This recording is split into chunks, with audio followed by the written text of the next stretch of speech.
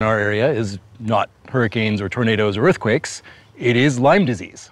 It is the one plague that might be severe enough that communities might want to engineer a wild organism in order to get rid of it, or at least reduce the level of Lyme. Last October, deep in the island's brush, we found MIT Associate Professor Kevin Esvelt, a pioneer in genetic engineering, waving a white flag in search of ticks. So we just grab it. These tiny vectors of Lyme disease were not hard to find. And we just pop it in. These are the big ones, Yeah. because these are largely adults. If the adults are this small, imagine the tiny, what are they called, nymphs? Nymphs, yeah. We often think of poppy seed sized.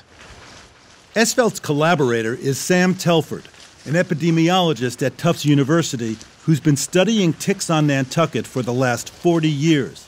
There's a 50% chance, maybe more, that this is actually carrying Lyme disease. But you're not afraid because it has to be attached for more than 24 hours. Right, to infect you. That's correct. These guys will swell up.